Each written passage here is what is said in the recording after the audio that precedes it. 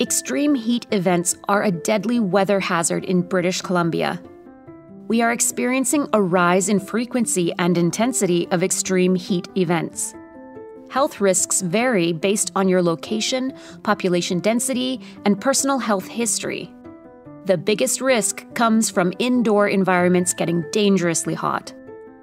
An extreme heat emergency is issued when temperatures are well above seasonal norms and are expected to get even hotter. Stay informed about weather forecasts through various sources like the WeatherCan app, and stay alert to the emergency broadcast system.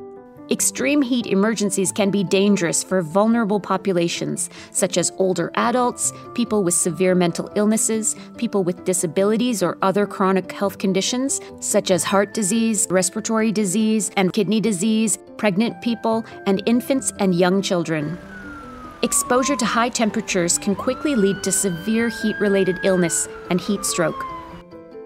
During an extreme heat event, it is important to check with vulnerable people, including people who live alone and those living in poverty, at least twice a day, and encourage them to monitor indoor temperatures.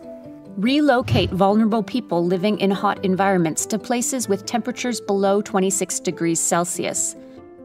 Avoid strenuous activities during the hottest part of the day.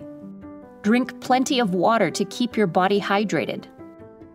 If someone is overheating, cool them down immediately using damp cloths and ice packs, and seek medical care when the person feels dizzy, fainting, or is unconscious.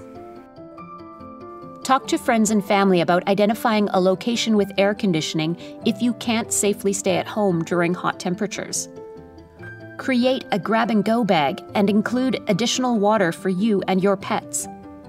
If you are a healthcare worker, participate in training and emergency exercises and have conversations with your team about each of your roles during a heat emergency. For more information about personal preparedness, visit preparedbc.ca.